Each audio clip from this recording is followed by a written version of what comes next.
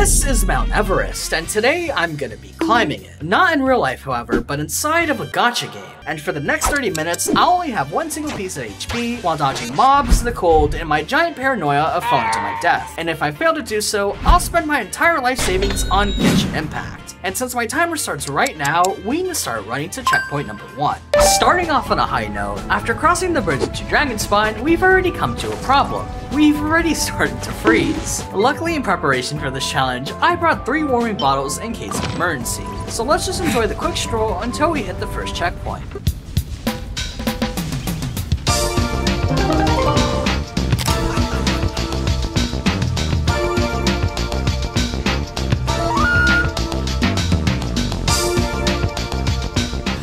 After striking checkpoint number 1, I want to take one step backwards and say that this video is sponsored by me. Now, I won't be trying to sell you a product, but instead I want to ask you a question. If there was any video game character from any series you can hang out with for one day only, who would it be? Let me know in the comments below, and while I was reading that out, I started jogging to checkpoint number 2, or passively known as Dragonspine's Statue of the Seven. So it seems we've hit our first trial. If we zoom into the distance, we can see a band of hilichurls that have arrows, clubs, and shields. So it seems that I could either run my way through them and get hit by an arrow, or fight my way through them and get hit by an arrow. Both of them not really being the smarter choice. However, at the last second, I took a chance and bolted through. But then more mobs started to spawn, and I started freaking out.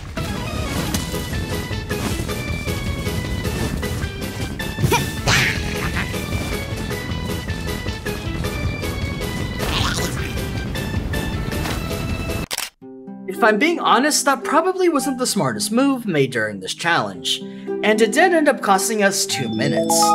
But I think I have a new strategy. You see, if I just run super fast and I don't take another detour, then we'll probably make it. I know, mind blown. As we pick up the pace once again, we can see we've hit a major milestone. If you can see that blue thing way off in the distance, that is the Statue of the Seven. However, we can't get too close to this checkpoint or else it would fill my health bar, and that would be no bueno. So we're taking a sharp detour right and entering this scary blue cave.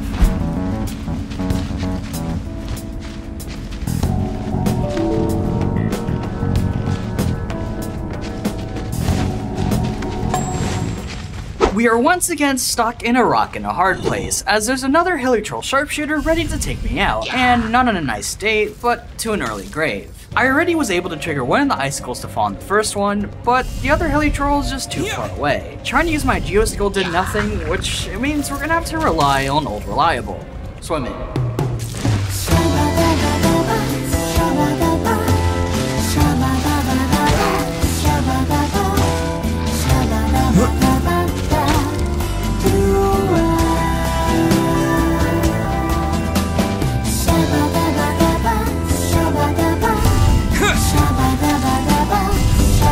Smash!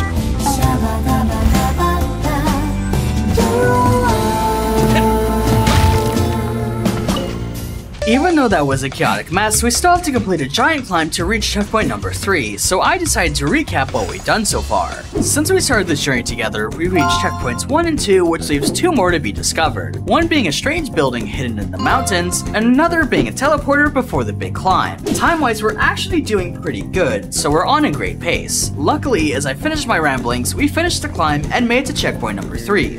Which in no one's surprise is revealed as Dragonspine's artifact domain, the place where my resin comes to die. On a happier note, if we look up at the sky and zoom in once again, we can see the Skyfrost nail, a giant nail that the gods threw in Dragonspine because they knew too much about forbidden knowledge. Don't quote me on that though, this is 3-year-old lore from the back of my brain, and I'm kinda lazy, so I'll just put up an image that explains it better. Anyways, do you see that teleporter? Of course you do. That's checkpoint number 4, which means I can finally start our final climb to the Skyfrost nail. That felt cooler in my head.